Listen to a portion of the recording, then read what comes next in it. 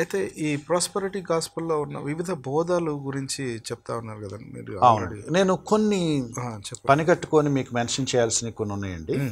ఇవి చాలా చాలా నెగ్లెక్ట్ చేయబడుతున్న విషయం. ఇందా మనం మాట్లాడుకుంటున్నట్టుగా ప్రారంభంలో వాళ్ళు ప్రజల్ని హెల్త్ వెల్త్ పేరు మీదే వాళ్ళు అట్రాక్ట్ చేస్తారు. ఎవ్రీ కామన్ మ్యాన్ ఈ రెండు కోరుకుంటాడు. ఓకే, నేను గతంలో కూడా చెప్పాను, ఆరోగ్యంగా ఉండాలి, ఆర్థికంగా సంతృప్తిగా ఉండాలి అనుకునే యావరేజ్ మనిషి యొక్క డిజైర్ని వాళ్ళు క్యాప్చర్ ఎక్స్ప్లాయిట్ చేస్తారు. ఓకే, దేవుడు బ్లెస్ చేస్తాడు అనగానే ఎవరైనా కాదని అనరు. అయితే వాళ్ళు అక్కడి నుంచి ఈ ఆరోగ్యం ఎక్కడి నుంచి వస్తుంది, ఈ ఆర్థిక ఆశీర్వాదం ఎక్కడి నుంచి వస్తుంది, ఈ హెల్త్ వెల్త్ ఏం బేస్ చేసుకొని మీరు గ్యారంటీగా వస్తుందని చెప్పగలుగుతున్నారు అని గనక ఆ వివరాలు గనక మనం లోపలికి వెళితే అప్పుడు వాళ్ళ డాక్టర్ ఎంత ప్రమాదకరమైందో మనకు తెలుస్తుంది. వీళ్ళ గురించి మనం మాట్లాడుకోవాల్సిన మొదటి మాట ఏంటంటే పాజిటివ్ కన్ఫెషన్ అంటారు. పాజిటివ్ కన్ఫెషన్ అనే మాట పాజిటివ్ థింకింగ్కి ఇంకొక షేప్ అన్నమాట. ఇందా మనం మాట్లాడుకున్నాం, న్యూ ఏజ్ ఫిలాసఫీనే క్రిస్టియన్ కలర్లో తీసుకొచ్చారు. ఓకే, పాజిటివ్ కన్ఫెషన్ అంటే వీళ్ళు ఏమంటారంటే దేవుడు కలుగునుగాక అని ఆదికాండంలో చెప్పినప్పుడు తన నోటి మాటతో దేవుడు సృష్టించాడు. మనం కూడా దేవుని పోలికలో చేయబడిన పిల్లలం కాబట్టి మన నోటికి మాటకు కూడా పవర్ ఉంది కాబట్టి మనం కూడా క్రియేట్ చేయగలము. ఓకే, లేని దానిని మనం అక్కడికి ఎగ్జిస్టెన్స్లోకి తేగలము. వాళ్ళు రెగ్యులర్గా వాడే ఒక టెర్మినాలజీ ఏంటంటే స్పీక్ లైఫ్. ఓకే, వాడు వాడే వర్డ్ అనమాట. నాకు జాబ్ లేదు, నాకు జాబ్ రావాలి, కాబట్టి ఏం చేయాలి అంటే నువ్వు జాబ్ వస్తుంది అని పాజిటివ్ నోట్లో దాన్ని నువ్వు అసర్ట్ చేయాలి. Okay, you speak life into your joblessness. Okay, అప్పుడు ఆ జాబ్ పుట్టుకొస్తుంది అనమాట. నీ మాటలో పవర్ ఉంది. నువ్వు మంచి మాట్లాడితే మంచి జరుగుద్ది, చెడు మాట్లాడితే చెడు జరుగుద్ది. నీ టంగ్కి పవర్ ఉంది. అందుకనే నీ వాక్ శక్తితో నువ్వు కొన్నిటిని క్రియేట్ చేసుకోవచ్చు, కొన్నిటిని సాధించవచ్చు. అది పాజిటివ్ కన్ఫెషన్. అంటే విశ్వాసంతో గనక నువ్వు పాజిటివ్గా మాట్లాడితే పాజిటివ్ జరుగుద్ది, సందేహిస్తూ నెగిటివ్ మాట్లాడితే నెగిటివ్ జరుగుద్ది అని అంటారు అనమాట. Which is quiet against Bible. దానికి వాళ్ళకి ఇంటర్ప్రిటేషన్, ఎందుకంటే వీళ్ళకి రూటు యేసుక్రీస్తు వారు చెప్పిన ఒక మాటను తీసుకున్నారు.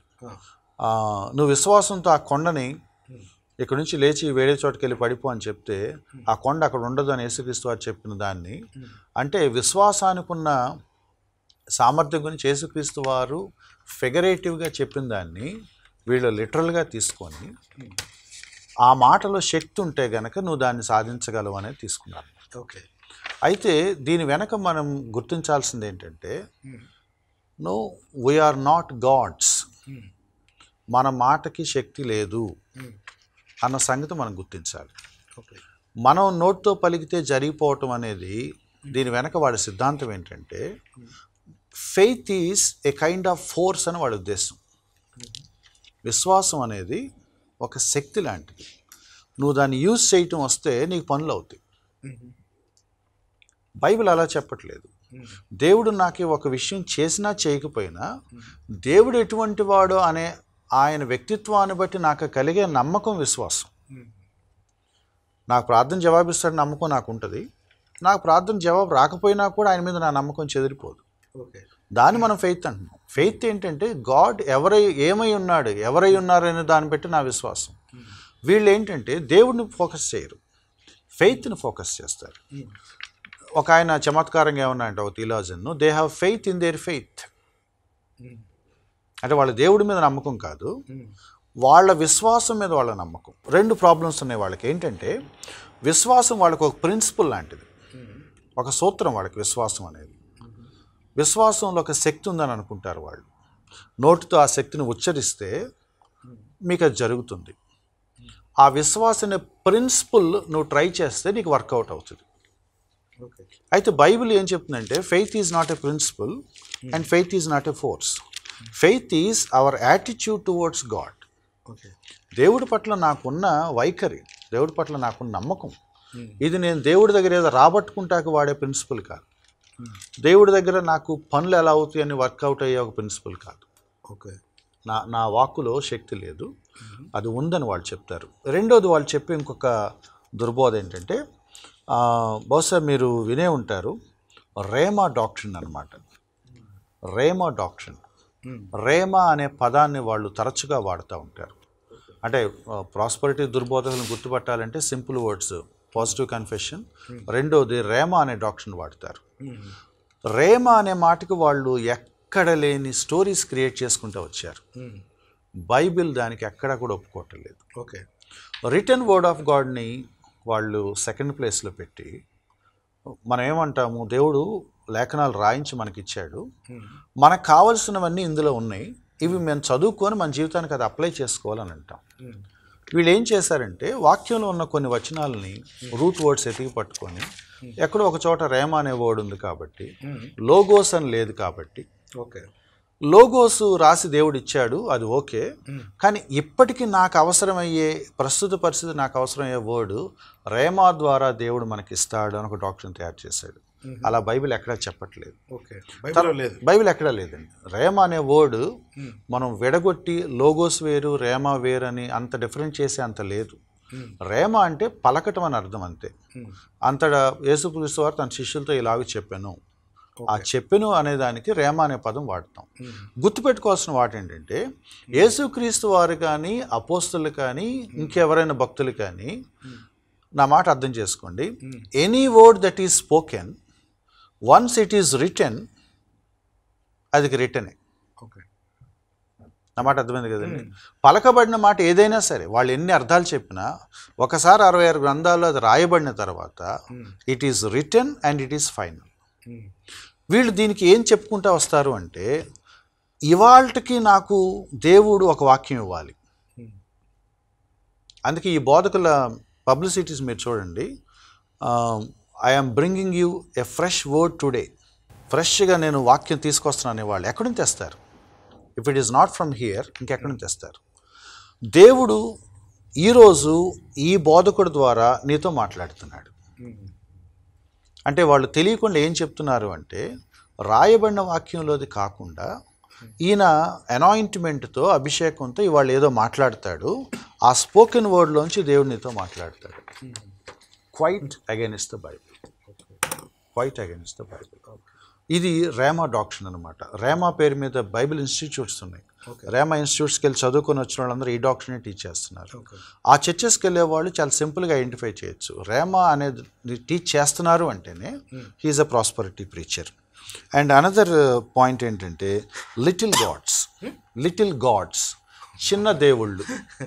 లిటిల్ గాడ్స్ అంటే జీ క్యాపిటల్ లెటర్ ఉంటేనేమో దేవుడు, స్మాల్ లెటర్ లోవర్ కేస్ అంటాం, స్మాల్ లెటర్ ఉంటేనేమో మనం దేవుళ్ళము అని వాళ్ళు చెప్తారు. అంటే చిన్న దేవుళ్ళం, చిన్నపాటి దేవుళ్ళం, మనం కూడా పవర్ ఉంది, మనం కూడా మాట్లాడితే పనులు జరుగుతాయి అని మ్యాన్ని దేవుడి పోలికలో చేయబడ్డాం. కాబట్టి ఒక ఆయన మేబీ కోప్లాండ్ అనుకుంటా, if I'm not wrong, Copeland అని ఆయన ఏమన్నాడంటే, కుక్కలకి కుక్కలు పుడతాయి, పిల్లులకి పిల్లులు పుడతాయి, గుర్రాలకి గుర్రాలు పుడతాయి, దేవుళ్ళకి ఎవరు పుడతారు అని అన్నాడు అనమాట.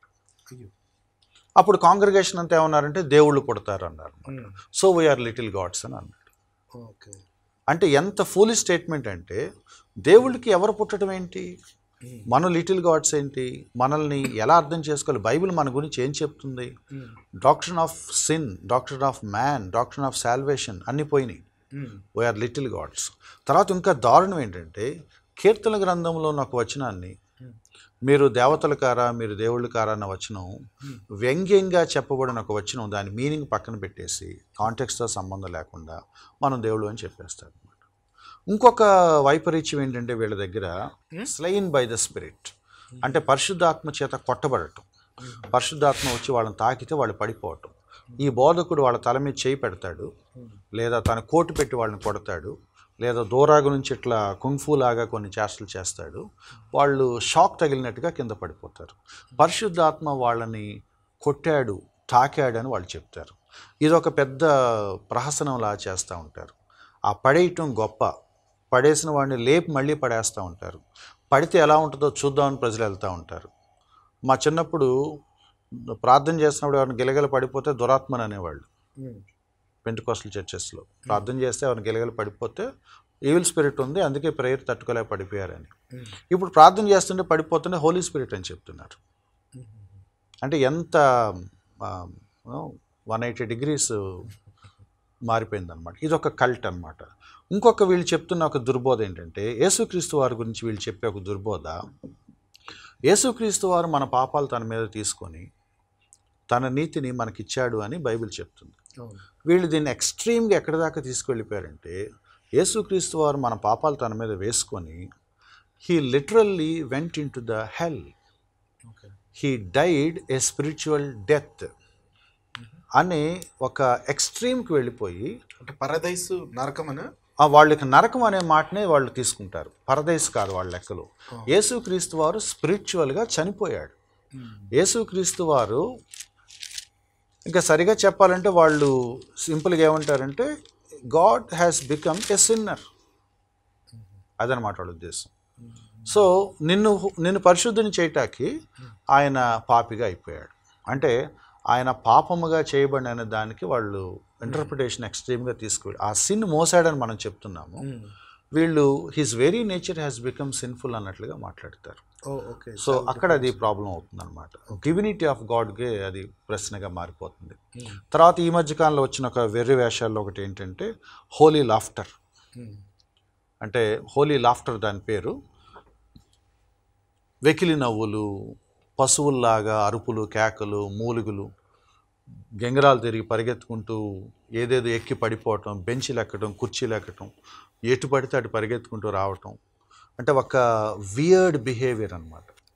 హోలీ స్పిరిట్ నన్ను తాకినప్పుడు నేను ఏదేదో చేస్తాను, నాన్ స్టాప్గా రీజన్ లేకుండా వెకిలిగా నవ్వుతూ నవ్వుతూ నవ్వుతూ ఉంటారు. దానికి వాళ్ళు పెట్టే పేరు హోలీ లాఫ్టర్, పరిశుద్ధమైన నవ్వు. అది బైబిల్ ఎక్కడా సమర్థించదు. తర్వాత ఇంకొక బోధ ఏంటంటే సీడ్ ఫెయిత్. అంటే ధనాన్ని విత్తనంలాగా దేవుడికి ఇస్తే దేవుడు దాన్ని పంట రూపంలో నీకు తిరిగి ఇస్తాడు. నువ్వు దేవుడికి ఇస్తే దేవుడు దాన్ని మల్టిప్లై చేసి ఇస్తాడు. అంటే to get blessings from God you should give money to God. ఇవి ఇన్ని కలుపుకొని ఇవన్నీ అంచెలంచెలుగా స్ట్రాటజిక్గా ఒక టైం టేబుల్ ప్రకారం సిలబస్ లాగా రకరకాల టైటిల్స్ పెట్టి నేర్పించుకుంటూ వచ్చి పైకి మాత్రం దేవుడు ఆశీర్వదిస్తాడనే మాట మీద వాళ్ళు చేస్తూ ఉంటారు. It's really A highness cult.